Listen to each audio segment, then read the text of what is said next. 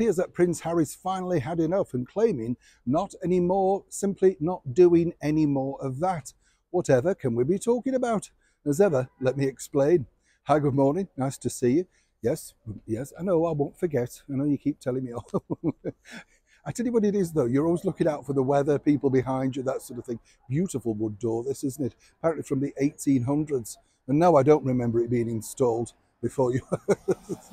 I know some of you are so cheeky, but it's good fun, isn't it? Always good to be able to laugh at yourself. And boy, I've had enough experience to learn to do that. By the way, on this day, in 1925, we owe this man a lot because on this day, quite literally in his London workshop, the man who created television, John Logie Baird, transmitted the very first television pictures. When you think about it, it must have been quite frightening. I mean, they'd seen moving pictures, but to be so reduced, can you imagine in that flat? And then he puts it on and you go, ooh, and this, of course, was the future, actually really spearheaded over here in the United Kingdom, as many people know, by the coronation in 1953 of Queen Elizabeth. I know in America it more or less took off, didn't it?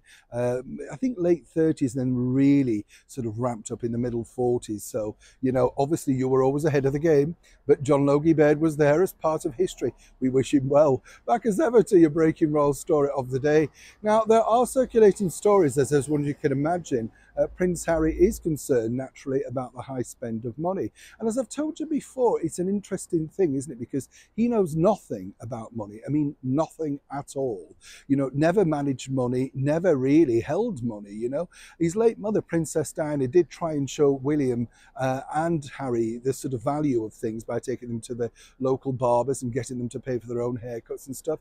She has to be applauded for that because obviously that put people in good stead. And that's not mocking, it's just their way of life. That's the way it is. But it's interesting to note that even now Harry understands the value of money because obviously security, big house, electric, gas, whatever, every single bill now relies on him being able to fund it.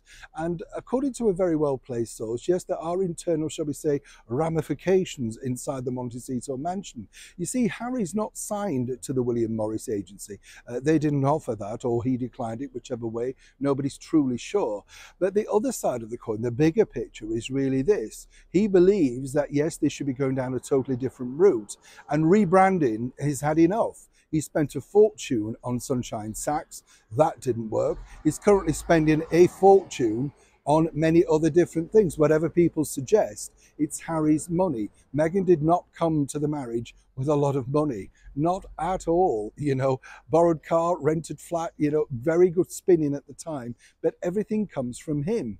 And he realizes that he has to manage that money. Now, while the William Morris Agency might be trying to place Meghan as an international fashion icon or influencer, let's not forget the stress patches earlier this year, it hasn't necessarily been or seen an influx of offers flooding in.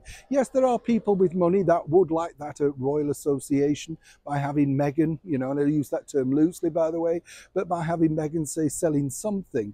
But we're not talking gazillions, as I told you before. It's a little bit like the Amazon deal for the podcast. They don't have that money. You're already seen as a flop, a failure. So why on earth would they want to splash out more on something that's not a proven track record? As for Harry, literally, I've been told by a very close source next to him that he wants to rein back in, just focus on charitable work, and more importantly, building that charitable foundation. Apparently, it's something that he feels secure with, likes, enjoys, and more importantly, sees as something for the future. Meghan, naturally, just wants to concentrate on one thing.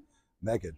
It is a developing story. When I know more, you'll know more. Neil Sean in the very heart of London.